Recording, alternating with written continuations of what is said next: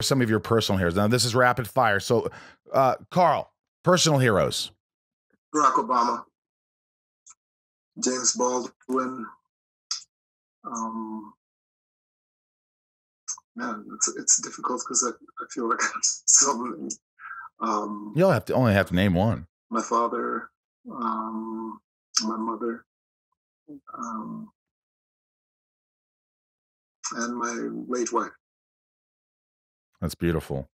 And I know, Carl, and, you know, we all said it. I mean, it's, you know, on this show, it helps so many people because so many people write into me and talk. We talk about loss. We talk about, you know, adversity and anxiety and depression, and everybody deals with it. And, you know, I think this show tries to normalize that. And, you know, my heart always, it just sank when I heard about and it's been, I think, 10 years now.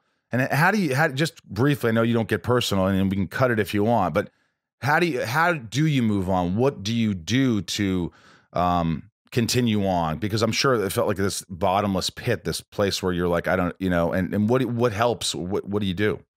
Well, you go to the bottom because that's real. Or, I mean, I went to my bottom, and then in the bottom, I remembered that connection. The reason I say she was my hero was because she lived with a lot of illness for a long time in her life, but there was no way you would know it. And so that became a beacon to get me back. And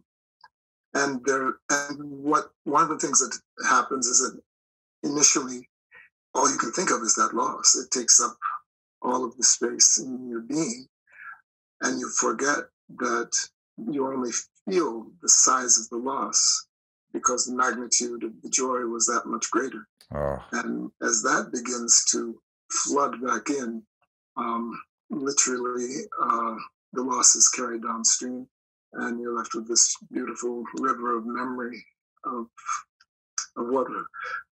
what you still have with you. So, yeah.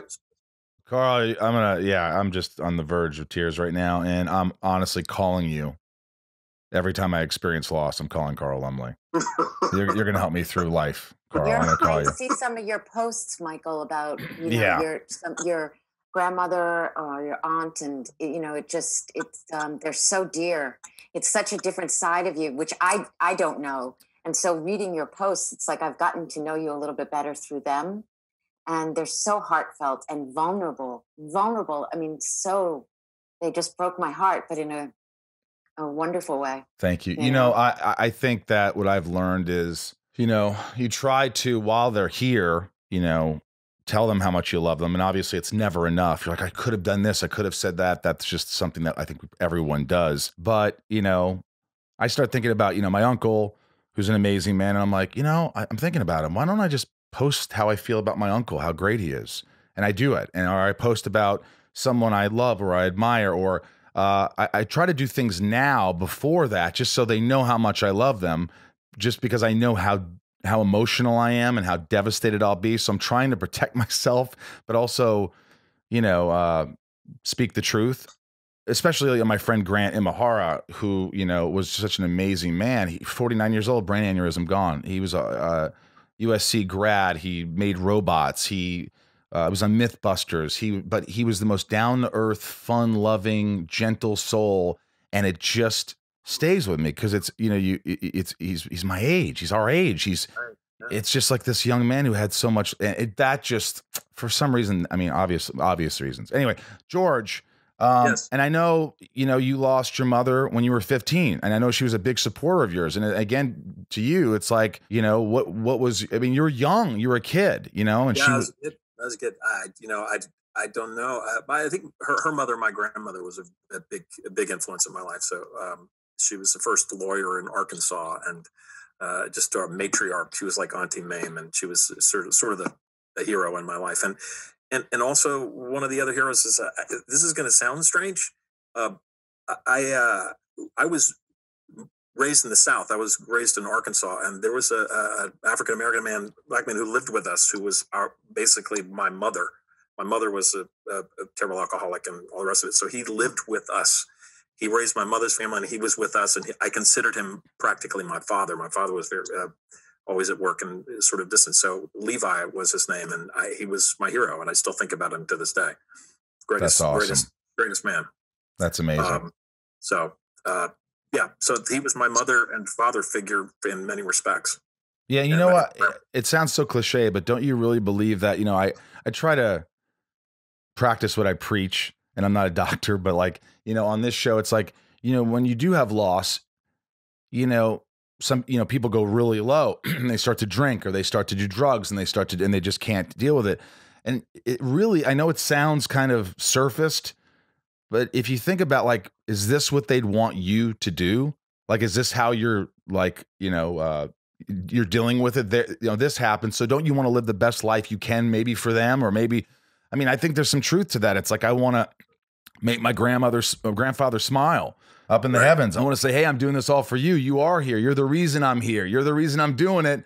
And without you, I wouldn't have been able to do it. And so I believe that. Yeah. So in so many ways. Yeah. And also, you know, I believe that the more we co-create with God, and my relationship with God for me is very important. And I feel like the more I can get in tune with what the bigger picture is, the happier I am. You know what I mean? That's always, I'm always better when when I just let go of this and go with. I say whatever makes you happy, whatever works for you, you do, and everyone should respect that and love that. Whether you know, whether it's spiritual, whether it's God, whatever it is. That's why I mean, we wouldn't have fucking wars if people could just say, "Hey, I love that, don't tell me what to do. Believe what you want to believe." I get it. Well, I know, but by the way, God's distant. You know? But I believe in God too. Also, just so so you know, George. astonishing about this conversation is like everyone has their sorrow, and everyone has their story, and you never know when you walk into these rooms what somebody's story is. And you know, we think everybody else has their shit together, and we think everybody else has so much confidence, and look at them, and aren't they fabulous? They're fabulous and talented, and they've got it all together. Meanwhile, he just lost his wife. She just lost her mother. Right. She's been battling depression. You know, we don't know exactly what people are carrying around, and everyone's carrying around something. So, Susan, who's your hero? You know, it's nothing like, it's not like, oh, it's, you know, Michelle Obama. Nothing's jumping out, except there are some people that I've met through Twitter that are fighting the good fight. You know, it's one thing to like puff, you know, tweet something as Wonderwoman and come off as brave and get like, you know, 100 people to think it's fabulous. But there are people like Shannon Watts who, you know, started this campaign against the NRA and to work for gun control. And she gets death threats, and she, you know, there are just so many people who are on the front lines of whatever their cause is, and they're unafraid and unapologetic, and they're speaking their truth to power. And I have so much respect for that. Absolutely. Somebody like Shannon, somebody like these, you know, the politicians or people in the private sector who are trying to get shit done or trying to change our climate or, you know, make our lives better, but aren't just talking about it or tweeting about it. Doing it, out there doing it. And I have such respect for that. I love that. Phil? See, I'd say don't you start singing We Don't Need Another Hero, Phil. Who's your hero? We don't need another hero. He's done a musical. What if we did a musical with all our voices, like all our characters' voice? We don't need another. Sidney Poitier and my mother. Beautiful. Both people who overcame obstacles to, you know, achieve great. Like my mother was the first person in her family, also from Arkansas, George. Really?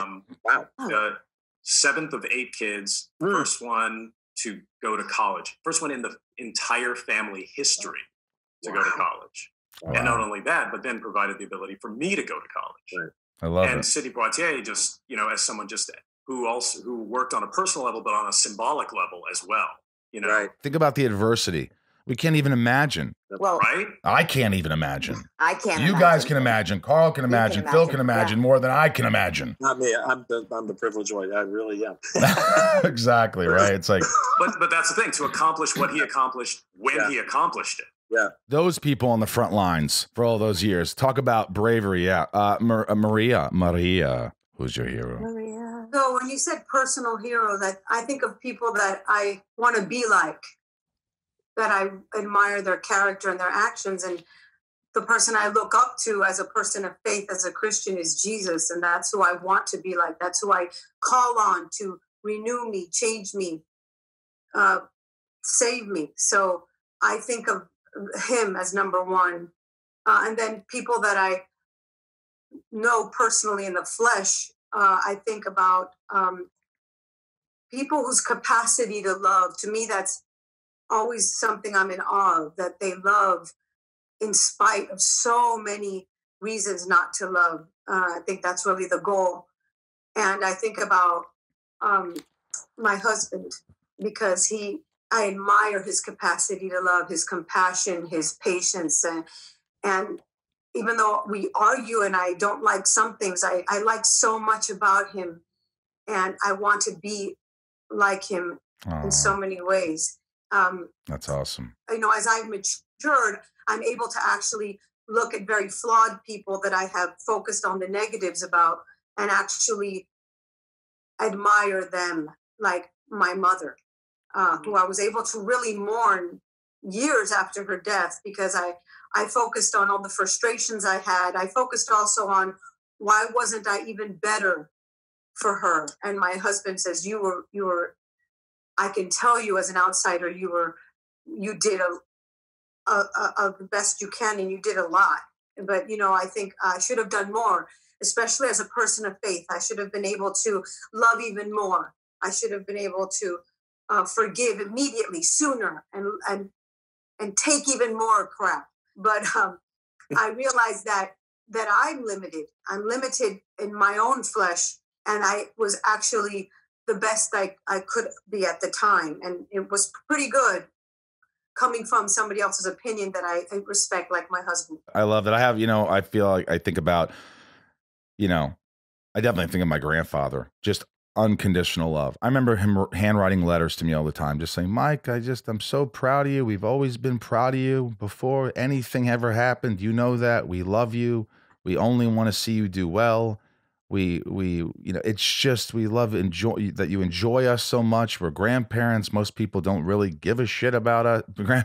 You've always loved us and called us and so I always think of him. And my grandmother, Ruthie.